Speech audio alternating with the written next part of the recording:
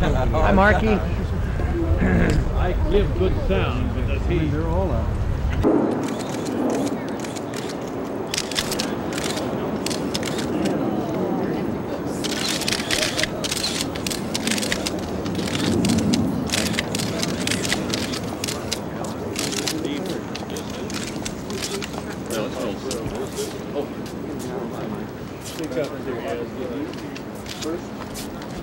On the wrong side.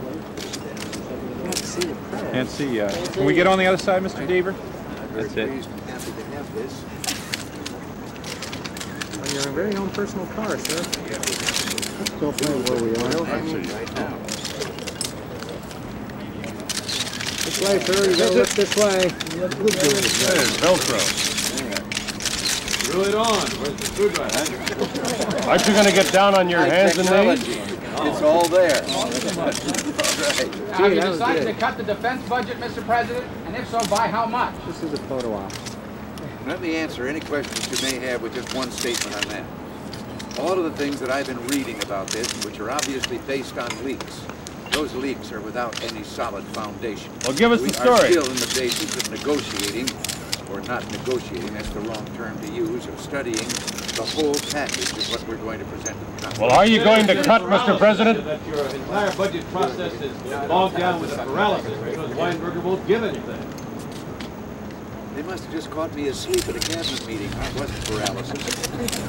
But isn't it true? Are you going to cut? What? Isn't it true that Weinberger hasn't agreed to give what the budget cutters want him to give? As I've told you, we are, all of us, the cabinet, we haven't heard from all of the members of the cabinet yet. We've been working at what is a very complicated task and a very large budget, and we're still working on that. And as soon as we're prepared to go to Congress with one, we'll go up there. But are you going to slow the rate of growth in defense, Mr. President? Are you going to slow the rate of growth in defense?